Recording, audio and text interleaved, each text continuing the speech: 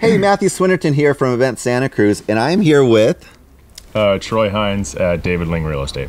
Okay, so you are the real estate, extraordinaire guy. Yeah.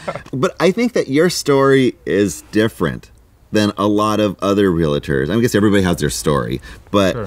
What is your background that's got you to this point now in your real estate world? Like, what's your background? Yeah. So I have a third generation family heritage in construction and real estate development. You're in Santa Cruz too, right? Yeah. Here in Santa Cruz, I think our family's probably over the years built close to 200 or 300 different buildings throughout Santa Cruz County. Both my brothers are GCs, general contractors, and as was my dad, a subcontractor for commercial wood framing. Mm-hmm. I was the first person in my family to go get a college degree, and that ambition led me to be interested in combining an education with the skill set and family heritage in construction and real estate. So I got my license in 2007, but then went into the renewable energy industry to get a substantial amount of capital investment, sales experience. Okay. And so after about 7 or 8 years of that, I renewed my license and joined David Lyng to be able to really fulfill my calling and dream and to work in real estate in my hometown in Santa Cruz.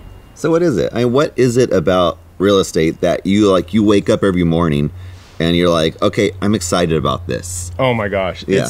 You would not believe how many different idiosyncrasies there are with real estate. I mean, from like doing due diligence and discovering unknown value that might be in a property that the rest of the market doesn't know about, and then making my clients money, to like solving problems or getting a first-time real estate investor at their retirement home so that they can stay with their kids as they have grandkids and be able to retain the home here in Santa Cruz. I mean, you can go anywhere from, changing people's lives to just helping them, set up a little nest egg, to solving a huge problem in the community by being able to bring properties to the community and develop them or reposition them for a higher and better use.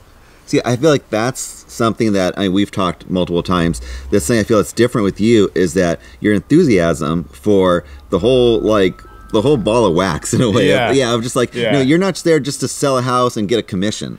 No. It's funny, I can think back when I was a kid, I used to scavenge garage sales and there's a store called Drew's Used Tools. You could buy used tools at, and basically I would get tools, and then I would that were broken down, and I would dissect them, break them all apart, and put them back together. Yeah. And the cool thing is that you can actually do that with real estate transactions, and you can break them down and dissect them and discover things that actually can create a lot of value, and then you can put them back together and create a really nice product for the community and for the owners. Nice. Yeah. So what kind of clients are you looking for? What's the perfect ideal client for you?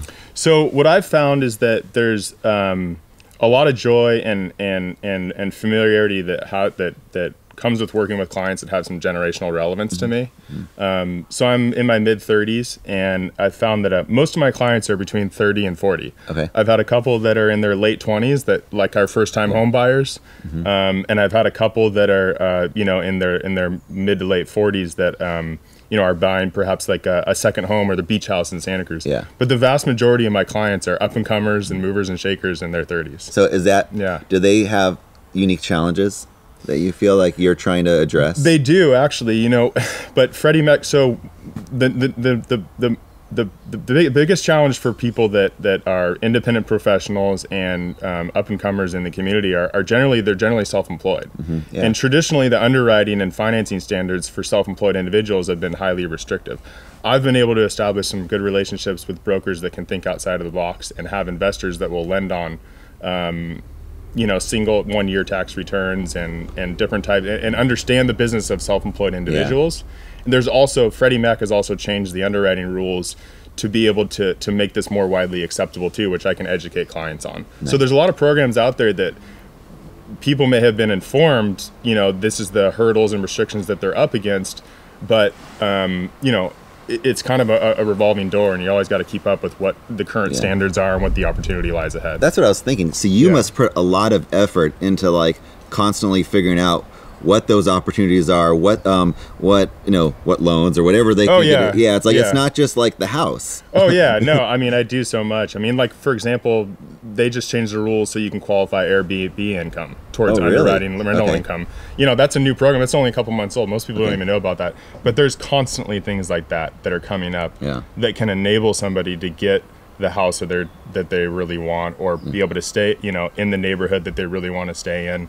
And that's a lot of fun for me. It's very fulfilling. Yeah. No, it sounds like I that's just what I love when someone's excited about what they do. Yeah. Every time I've talked to you, you're not like, yeah, well, I went in the office today. Yeah, no. It's definitely like, you know, you're excited about it. So that's cool. So if somebody wants to get a house, they wanted their second house, they're a 30-year-old, 40-year-old, 50, whatever, where do they find out information about you? Yeah, no, absolutely. You can go to Event Santa Cruz Facebook, click on my name. Yeah. You can walk into David Lyng's Pleasure Point office and ask for Troy Hinds. Okay. Or you just can Google Troy Hinds. You can call me at 831-706-6224, or just email me, troyhinds@davidlyng.com. And all his information will be, you know, at the bottom of this video. Okay. Hey, thanks, Troy. Okay. Thanks for your time.